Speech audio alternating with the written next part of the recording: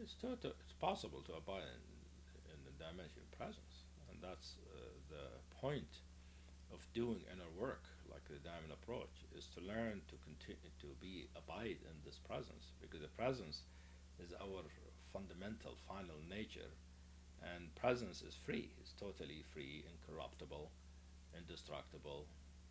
You see, beyond time and space. But also presence, which is also the other side of awareness, can be experienced by the ordinary person once in a while, but they don't know that's what they're experiencing.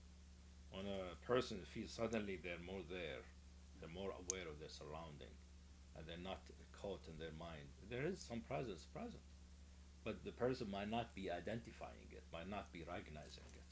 It's impacting their experience without being aware of what's impacting them. Same thing with awareness. Our awareness, we all have awareness. We cannot have experience without awareness, but we are not. When the awareness is not aware of itself, it's not recognizing its nature.